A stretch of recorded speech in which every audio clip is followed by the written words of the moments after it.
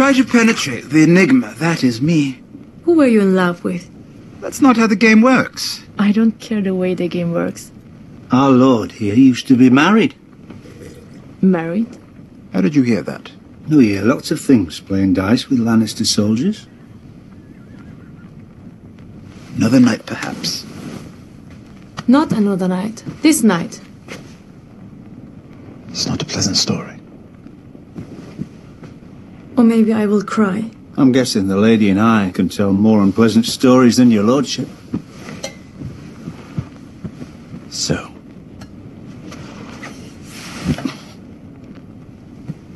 I was 16. My brother Jamie and I were riding when we heard a scream. She ran out onto the road, clothes half torn off, with 2 men on her heels. Jamie scared away the men easily enough while I wrapped her in my cloak.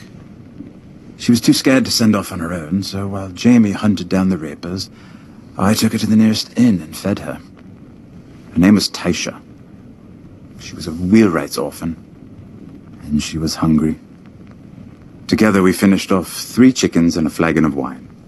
Impossible as it seems, there was a time when I was unaccustomed to wine. I forgot how afraid I was around girls. How I was always waiting for them to laugh at me, or look away embarrassed, or ask me about my tall, handsome brother.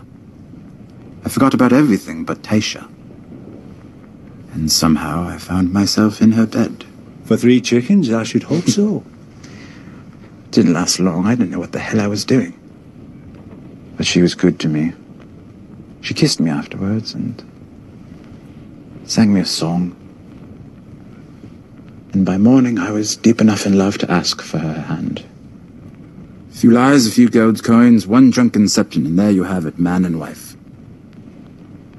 For a fortnight anyway, until the septon sobered up and told my father. Well, I imagine that was the end of all that. Not quite.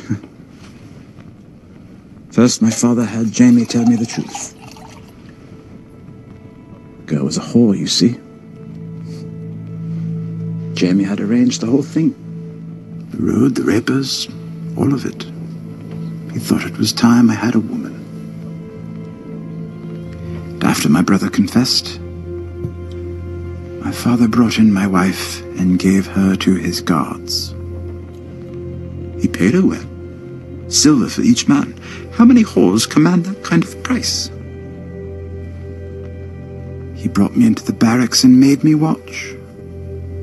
By the end, she had so much silver that the coins were slipping through her fingers and rolling onto the floor. I would have killed the man who did that to me. You should have known she was a whore.